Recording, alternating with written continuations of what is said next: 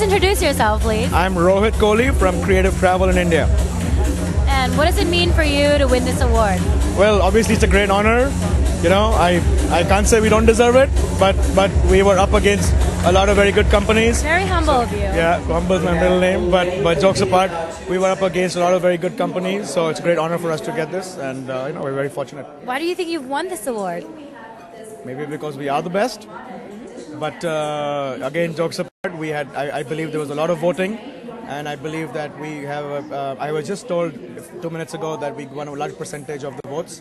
So again, we're very fortunate. So people who have traveled with us in the past, or have known us, or industry peers, have voted for us, and we're fortunate to have friends in the industry like that.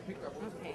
So do you have any plans to ensure that you will win an award again next year? Well, just keep motivating our family around the world to keep doing the great work that they're doing, and winning all the awards. All right. Thank you so much for talking to Breaking Travel.